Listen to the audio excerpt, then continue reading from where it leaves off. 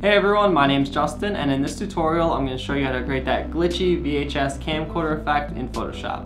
I did a similar tutorial to this a couple months ago, so you can check that out if you're interested in this style of photo editing. But this tutorial is going to go a little bit more in depth on how to create those actual glitches and distortions in the photo, and we're also going to add that retro looking timestamp in the corner to give it that tape player vibe. So let's go ahead and begin. Before we start, the font that I'm using is going to be called VCR OSD Mono Regular. I found this on dafont.com, so I'll link that to you guys to download below. It's 100% free. So I'm going to go ahead and select that font here, and I'll use 18 pixels. You could use a size that's good for your photo.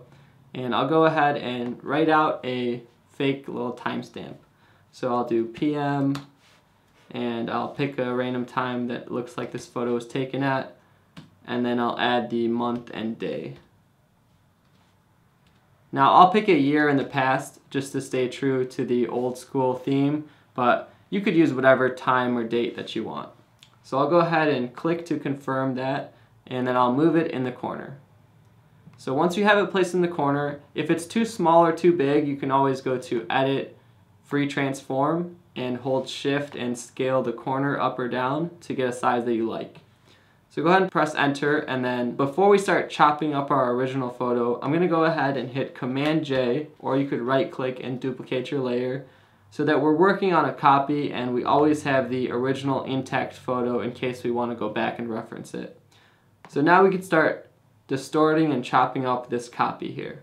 So we'll go ahead and go to Filter, Noise, Add Noise. So we're going to add a little bit of grain and noise. I'll use 6%. Uniform monochromatic, but you can use a higher percent if you want more noise in your photo. So go ahead and press OK, and the next thing we're going to do is start distorting some of the pixels.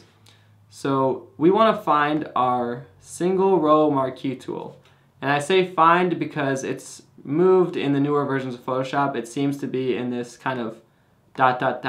extra tools toolbar, but it's the single row marquee tool. If you don't see it here, it used to be under the rectangular marquee tool menu. So go ahead and select this tool, and we're going to go ahead and just click and select a row somewhere near the top. So this just selects a 1 pixel row across the entire image. Now we're going to go to Command T, or Edit, Free Transform, and we're going to hold Shift and we're going to scale up the photo just a little bit. So we're going to create a small little row of stretched out pixels. So go ahead and press enter to confirm that transformation, and don't deselect it just yet because here's where we're going to add some of that wave and ripple. So head over to Filter, Distort, Shear. Shear is going to be a key tool in creating that VHS or any type of glitchy look. So it should look like this when you first open it up, and I want to select Repeat Edge Pixels for my undefined areas, and then all I'm going to do is kind of add a little bit of a lean, and then add a few points going left and right to create a little bit of a ripple. So I think that looks fine right there. So as you can see, that creates a little bit of a ripple in our straight line, and if we want to make it a little bit stronger, we can always hit Command F to repeat the last filter.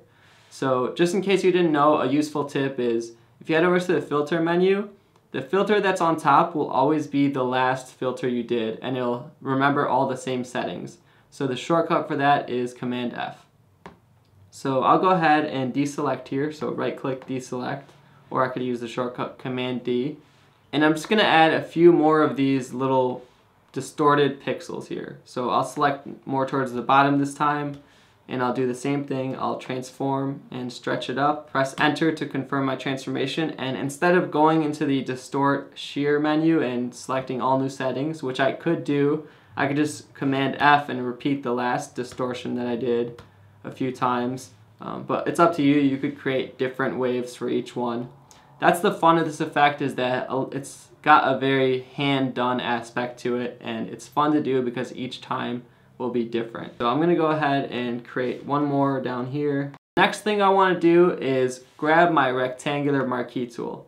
So you could notice that these are a little bit jagged of edges. So what I'm going to do is I'm going to make a new selection here, and I'm not going to stretch anything out, but I'm also going to add that shear filter that we just did to kind of blend things in a little bit. So I'll do it right there, and I'll select this border right here, and I'll add that distortion, and then I'll select this bottom portion here, and I'll distort that. So that kind of blends in the lines a little bit. Once you're happy with your distortions, we want to adjust the hue and the saturation of our image. So I'm going to select my text layer here, so I'm at the very top of my image, and on top of this I'm going to add a layer, new adjustment layer, Hue Saturation. So on the Hue Saturation menu, what we want to do is kind of shift the hue a little bit to kind of mess up the colors. So something like plus or minus 10 will be fine.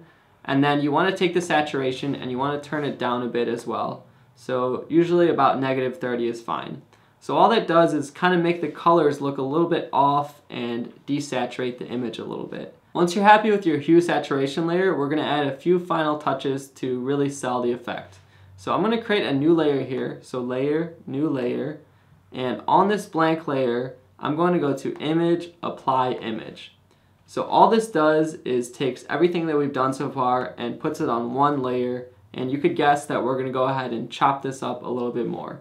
So to add a little bit of color distortion, we're going to go to the channels menu, and I want you to select just one of these color channels. So let's select the red color channel, and we're going to add a shear distortion on that as well.